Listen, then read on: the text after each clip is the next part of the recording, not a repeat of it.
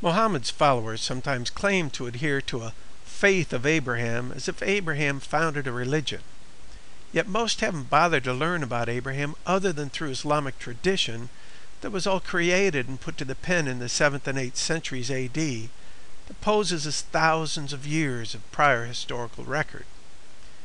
Muslims would simply read about Abraham as detailed in the actual historical record. It might clear up one of their most difficult misconceptions regarding the gospel of Jesus Christ, specifically their inability to understand that God manifested or revealed himself in the person of Jesus Christ. Muhammad's followers deny this even though they believe that Mary conceived Jesus solely by the direct will of God. Muslims will also claim that all God would have to do is say be, and he could reveal himself in any manner that he so chose. So let's look at the first time that Yahweh revealed himself in the flesh of a man to Abraham in Genesis chapter 18. And the Lord appeared unto him in the plains of Mamre, the Lord, Jehovah, the existing one. Lord, translated from the Hebrew, Jehovah, the existing one, that is, God himself appeared to Abraham. Before the Jews surrendered to a much later doctrine in which men declared that the name Yahweh was too sacred to say or write, the Tetragrammaton YHWH occurred in this spot and in 6,827 other places in Hebrew Scripture.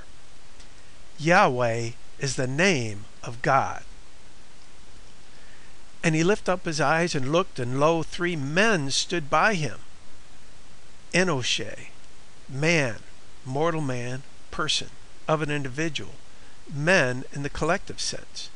So Abraham bowed himself toward the ground and said, My Lord, Lord Adonai. The title spoken in place of Yahweh in Jewish display of reverence. As in the prior case with the name Jehovah substituting for Yahweh, the substitute title Adonai is used in this spot.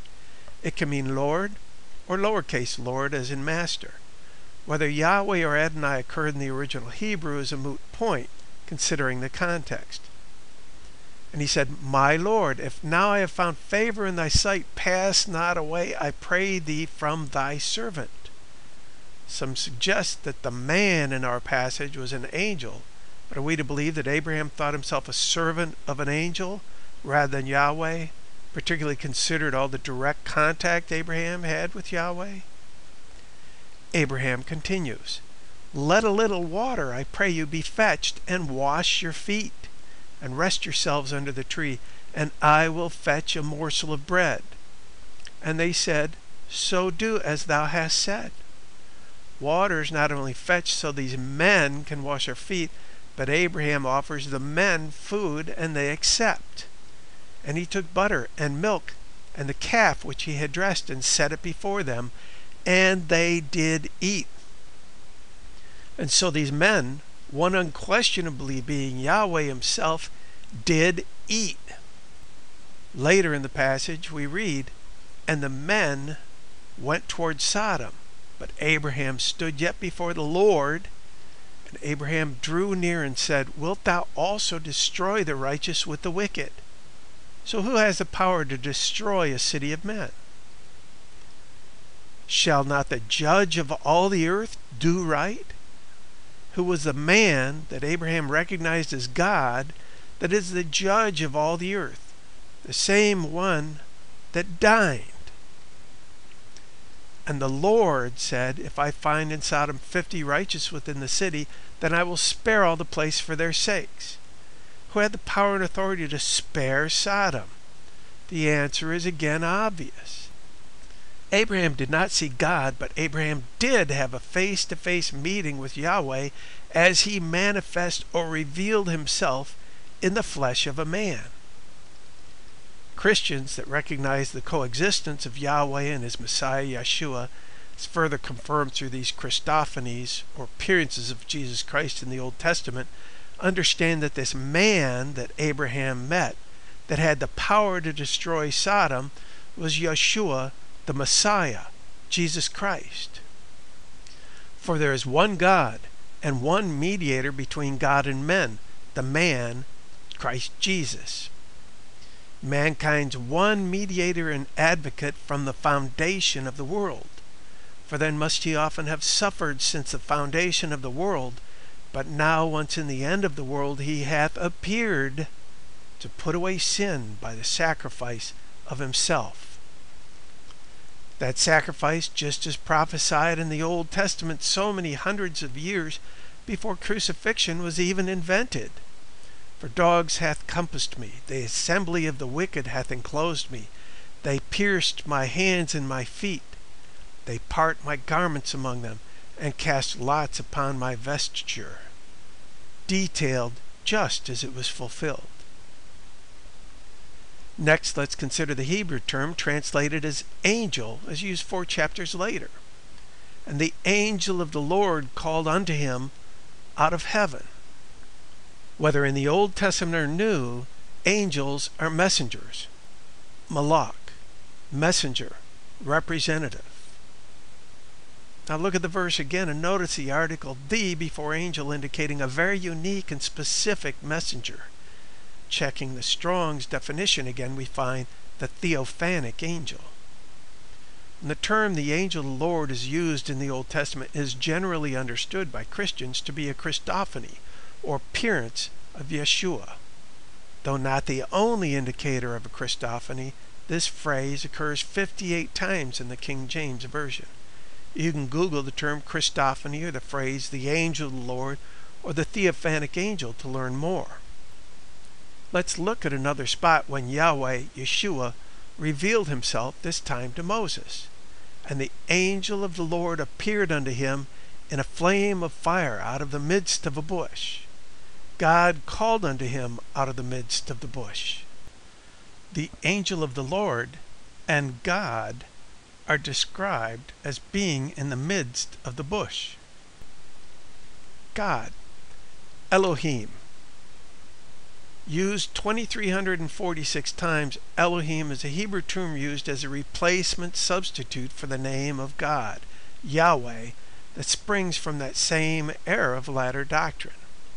Elohim can mean the God, and also a God as in a pagan god or goddess, or even an earthly judge, depending on context. We certainly don't have to wonder which in the context of this passage. I am the God of thy father, the God of Abraham, the God of Isaac, and the God of Jacob. And Moses hid his face, for he was afraid to look upon God.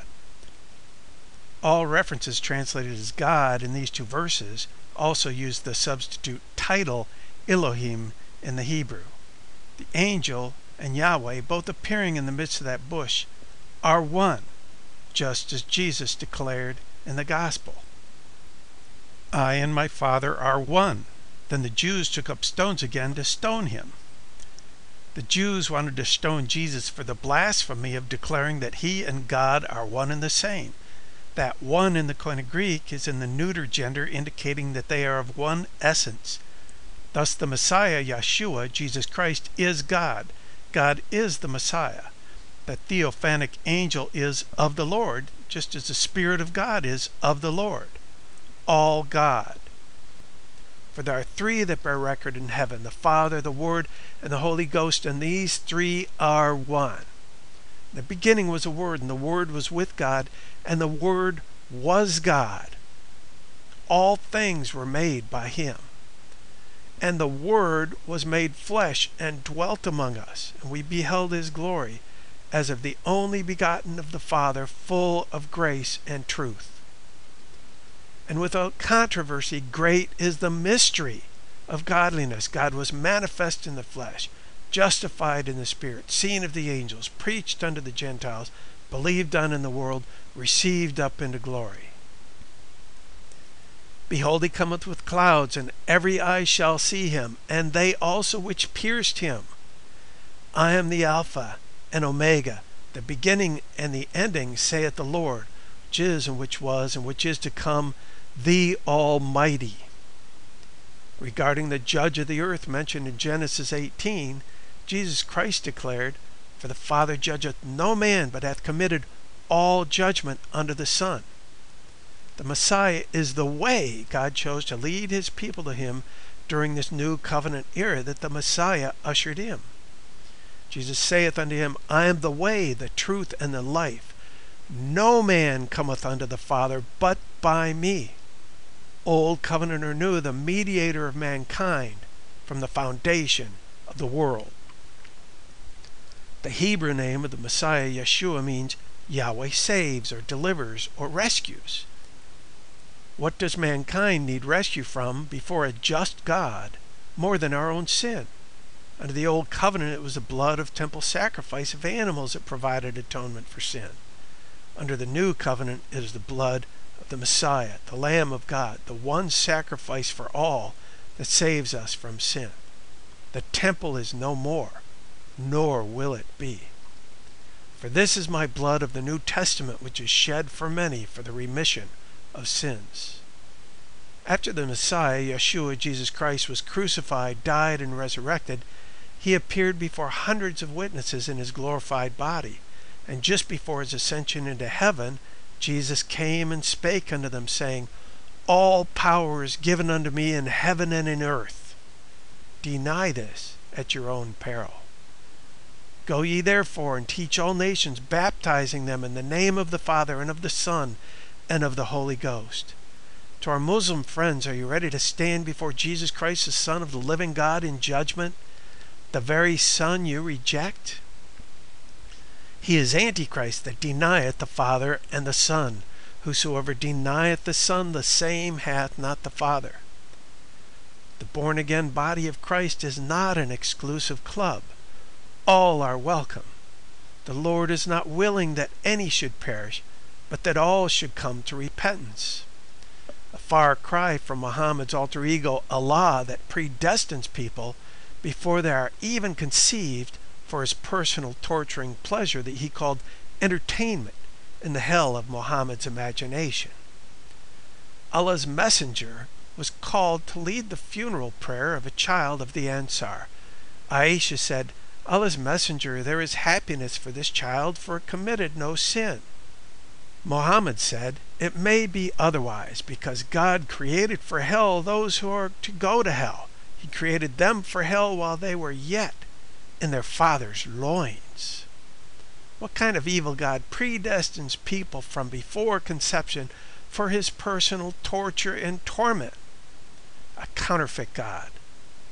To our Muslim friends, will you continue to reject the new covenant salvation offered to you by the Messiah, Jesus Christ, to instead follow in the 7th and 8th century created historical fiction of Muhammad and his followers? Will you continue to prostrate yourself toward their pagan, courageous Kaaba and their black stone idol in Mecca that wasn't even established until the 5th century A.D., 1,200 kilometers away from the Holy Land of the prophets and patriarchs? Will you continue to reject the sinless Lamb of God, the Prince of Peace, to follow a single 7th century individual who Islam's own books reveal as a murdering, prisoner-abusing thief?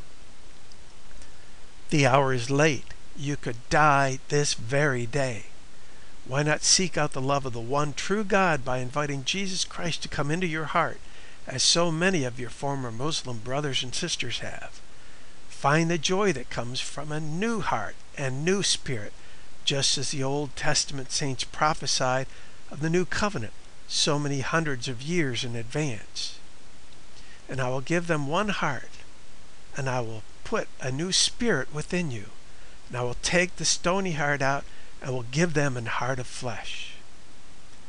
Jesus has been waiting for you. All you have to do is humble yourself and ask with a contrite spirit.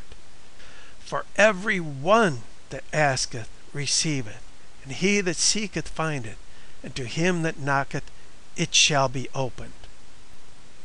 Please visit the first link below for a discussion on this subject in the Islam Christian Forum.